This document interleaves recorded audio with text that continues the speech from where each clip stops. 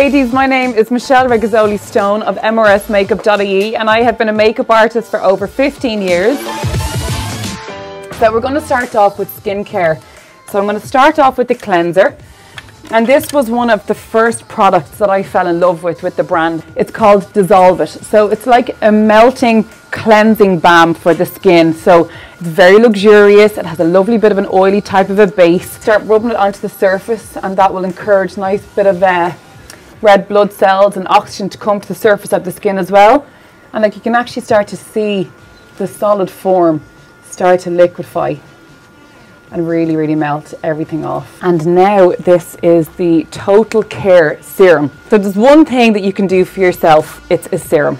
Serums are so important because you can see how small the little bottle is. They're like an intense fusion of the best ingredients that you can possibly get. 24-hour moisturizing, anti-wrinkle, brightening and pore reducer. So that's everything that you need.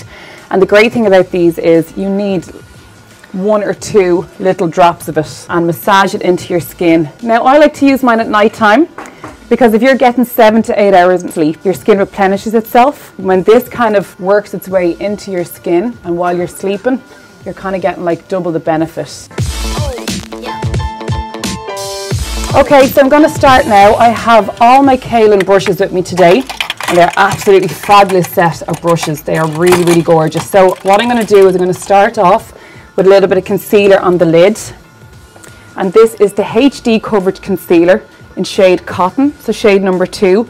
So it's great that it has something to cater for everybody's skin type. So it's kind of a dome-shaped brush, so it allows you to apply and to blend. Beautiful brush, really, really smooth, great shape, so it's working its way into the socket nice and easily. Give me very little work to do, which is exactly what you want as a makeup artist. Cailyn have this wonder product.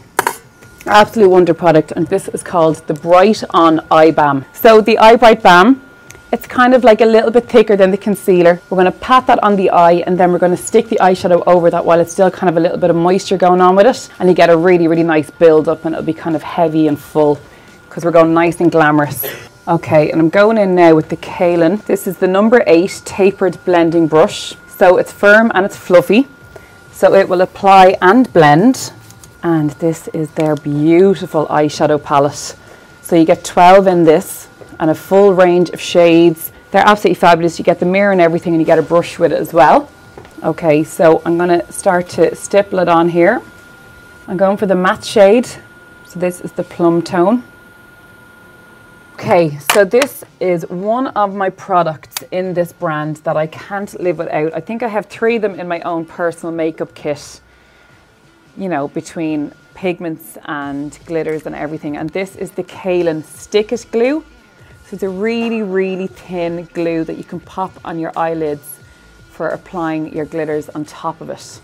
So what I'm going to do is I just take a little bit of the excess off. And what I love about this is there's no leak. There's no you pop it on and the whole thing spreads and then someone's like, oh God, my eye's really stinging. There's nothing like that. It's kind of a lovely consistency that it doesn't move or doesn't bleed or drip or run or anything, because like I'm sure most people have tried with a glue and the thing starts to move down the eye and sure then, you know, it has to be really, really comfortable for your client. Okay, so I'm going in now with Snow Dust and this is part of their Carnival Glitter Collection. I have the gold on today if anybody has spotted it on my eyelids. So just pat and move and it will just automatically stick. Okay, and then I am going to add another one in. Okay, so we're going to go in with some liner. So this company has everything that you could possibly need for eyeliner.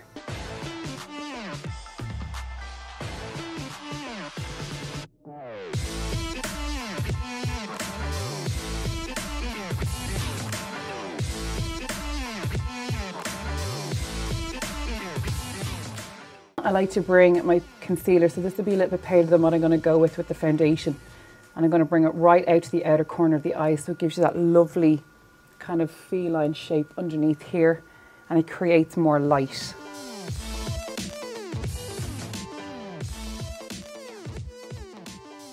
If you're conscious of fine line, always remember that your lines go in an outward direction. So if you apply your concealer like this, what way is it going to settle?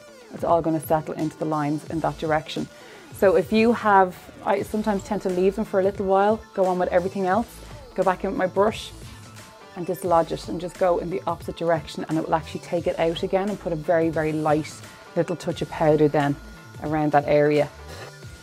So I love a little bit of a paler shade, one shade paler than your foundation with concealer, because it just lifts this whole area and gives that beautiful bright and freshness underneath the eye.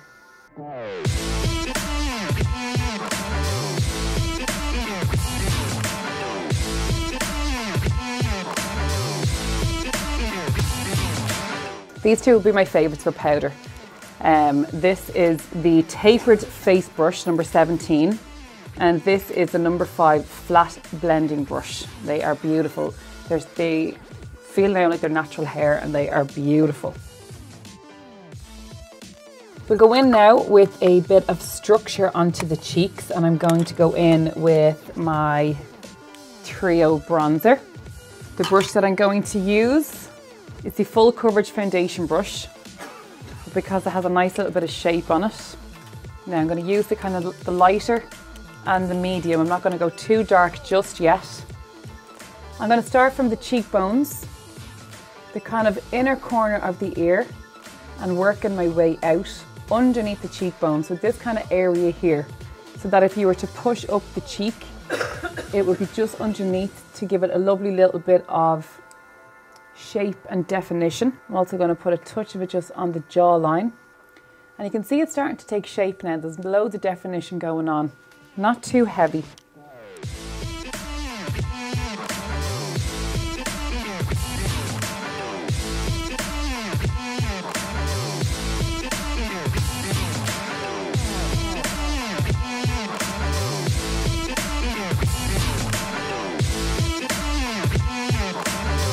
Going to go in with the Extreme Matte Tint, shade 31. So I absolutely love lip liner. It's like my thing. My aunties are literally wearing it. I'm born in 85, so the 80s and 90s, they always had it overdrawn, nice and strong, and it's just one of my things that I adore.